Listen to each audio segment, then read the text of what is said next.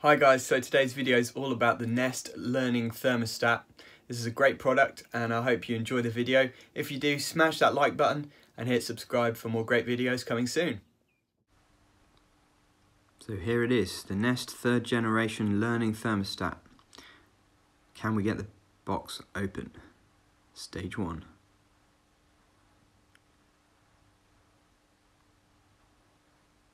So simply remove the outer film.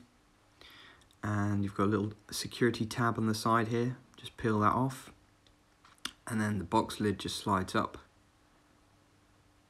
to reveal the beautiful product inside.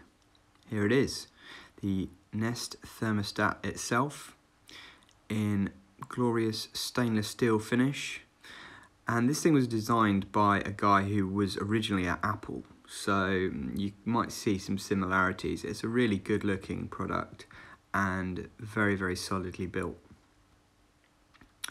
Under here we have the instructions, and the great thing about this instruction manual is it does contain information about different types of heating systems like S-plan, Y-plan, combi systems, to give you an idea of how the Nest fits in with those different systems.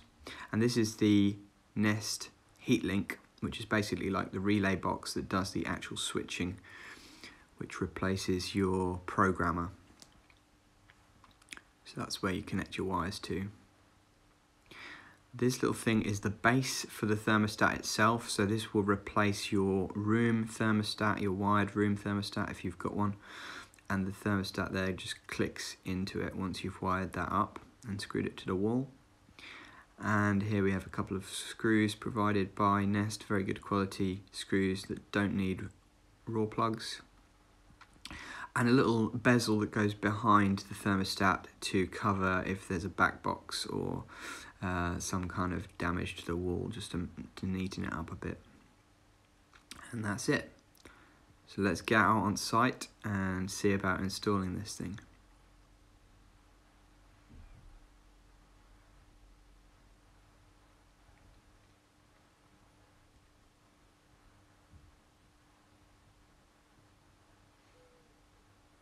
So here we are, this is the setup. We've got a programmer there for heating and hot water. There is a wiring centre there, that plastic box, and above it the switch fuse connection unit, which is powering the whole thing.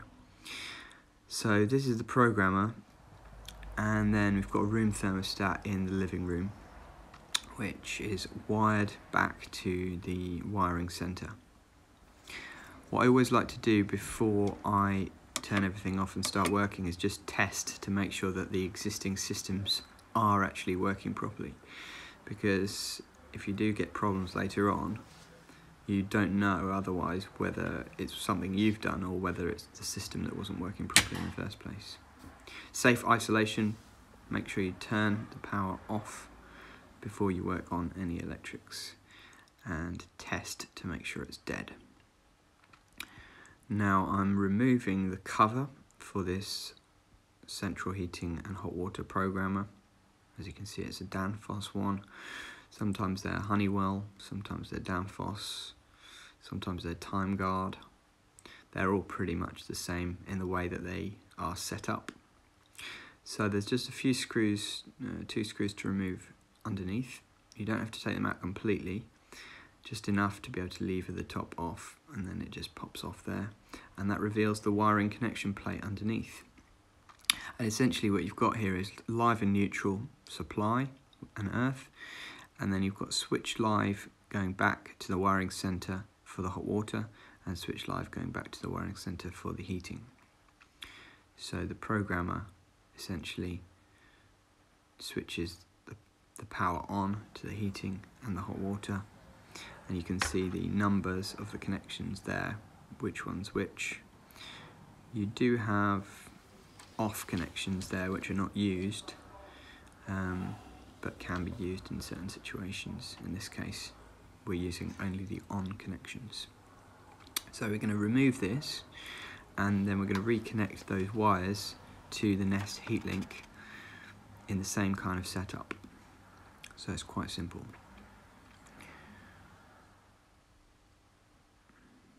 So we'll just disconnect these conductors,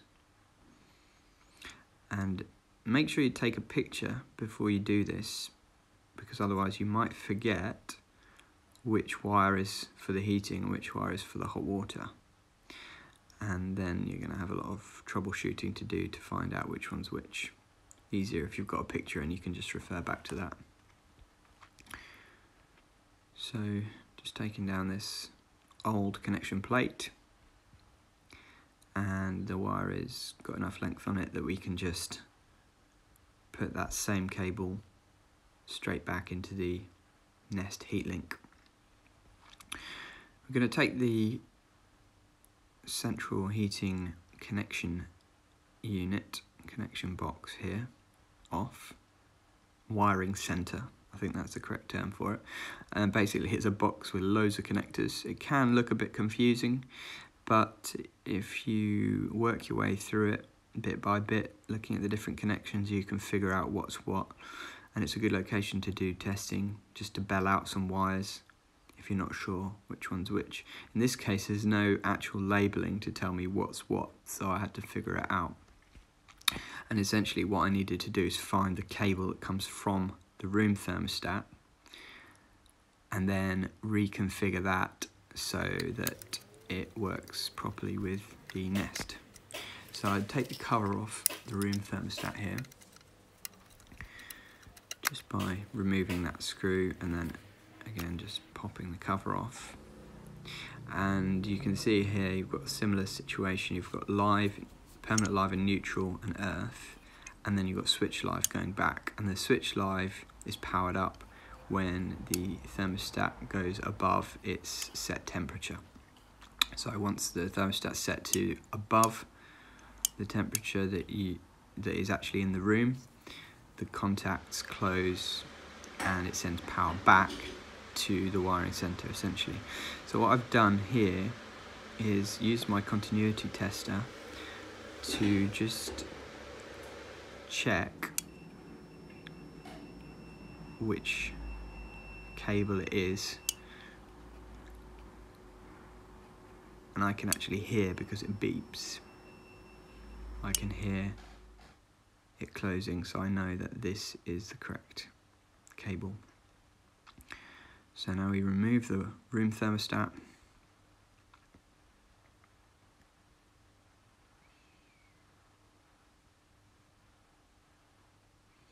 This one was mounted on a normal single metal flush box in the wall, so that flush box would be visible if you connect the Nest thermostat directly over it.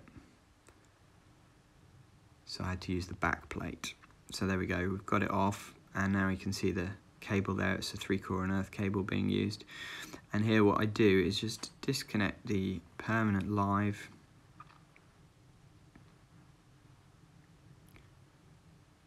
that's going over to that, along with the switch live coming back, because the Nest heat link has 12 volt connections that you need to send 12 volt power over to the new Nest thermostat. You can't connect it to 240 volts. It doesn't work the same way the old thermostat works. It literally just needs 12 volt power and then it'll work fine. So this is the heat link, and I got my neutral in there. Essentially what you've got is live, neutral and earth. Actually earth is not needed because it's class 2. And then you've got permanent live, which you link across to the common terminals, and then you've got normally open, normally closed for heating, and normally open, normally closed for hot water. So in this case we're just using the normally open contacts. And what I've done here is just run an extra cable across from the heat link to connect to the 2 wires at the thermostat to give 12 volts to the thermostat. So it goes from the 12 volt connections in the heat link directly to the thermostat. And then in this wiring center, I've disconnected the permanent live, the switch live coming from the heat link to turn on the central heating. and I've reconnected it directly to the boiler connection. And then here is the room thermostat with the 2 connections, giving you your 12 volts to power up the room thermostat. And then once you click that cover on, you just got to set it all up, connect it to the Wi-Fi, put your Nest Pro ID in there if you're registered as a Nest Pro, and then connect it to the app for the customer, and then it all should work. So here's an example of one on a stand. You can see it's quite smart there. So if you don't have an existing wall-mounted room thermostat, you can just buy a stand and mount it anywhere in the house on the stand. And this one I've set it so that it does the time as default, and they light up when you walk up to them. So normally the screen's just blank, but then when you walk close it's got a motion sensor down here which lights up and it shows you the time and the date in this case. So here I've got the room temperature is at the moment 19.5 degrees, so that's telling you the room temperature there, and then this is what it's set to, so it's on an eco setting at the moment. If I just raise that up to above the room temperature, you can see it goes orange to indicate that it's starting to heat, and it tells me that in 1.5 hours time the room temperature will reach my desired temperature. The Nest thermostat actually calculates the thermodynamics of your house after several months and works out how long it usually takes to reach a given temperature, so it's quite handy. And there you go, after a while it just turns itself off. If I move in front of it, it will light up. And then again, if you just turn it down, then it will just click off. Here you've got the menu, heat mode, eco mode. You can make your own schedule if you want to. I just let it learn for itself. Yesterday it tells me I used 2 hours of heating, and software has been updated, etc. If I go to settings, you've got the home away assist, which is basically a way to detect the location of your mobile phone or your device that you've connected it to the Nest app, and when you arrive home it will automatically turn your heating on or whatever. When you go away from home it will turn it off. You've got an eco temperature that you can set so that it automatically goes down to that temperature when you're away or when you're in an eco setting. Safety temperature is to stop it from freezing, so it will never allow the home to go below 4 degrees. Nest Sense is basically gives you various ways to reduce your consumption and tells you a bit about your system. You've got your display settings here, so I've got using Farsight, which means that when you walk past it, it lights up, and then it can tell you, you can choose whether you want a digital clock to show up, whether you want the weather to show up, whether you want analog clock, current temperature or target temperature.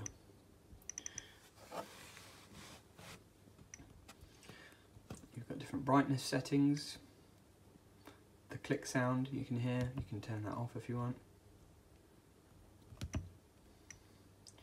You can choose whether you want it in Fahrenheit or Celsius. Just check your date and time setting. You can lock it if you want. You can choose where you've positioned it. Equipment setting tells you what kind of boiler system you've got. You set all that up when you originally set the system up.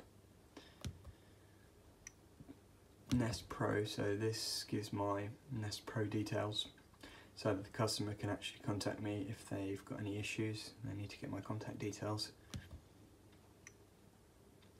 And just software version, technical info, legal info, and you can reset the system, and that takes you back to the main menu. So that's it. Great little device packed with lots of different features. And here's a feature that you might need if you've got any problems with the Nest thermostat itself. at the heat link, you'll see this middle button here. It is actually a button, and you can press it if you want to just override the system and turn everything on. So if you've got any issues and you need to just turn heating or hot water on an emergency, you press that middle button and it will glow green and everything will come on. Press it again and everything will go off. So that's handy if you've ever got any issues with the thermostat itself. And this is what it looks like in the app. So you can see here the current heat setting temperature, the room setting, and if you just press the button, the up arrow, you can select whichever heat temperature you want, and after a couple of seconds it will grow orange.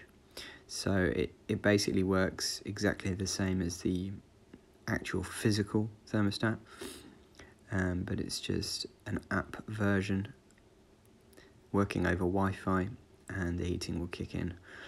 And then if you want to, you just turn the temperature back down again and it will turn off. And it learns your behaviour over time and then automatically starts to turn your heating on and off at times that will result in the greatest comfort and energy savings for you. So you've got this schedule that it makes up for you, and it can tell you your history over the last few days of how much heating you've used as well, so you can see how much energy you've consumed and how much energy you've saved. As always guys, smash that like button and hit subscribe for more great videos coming soon.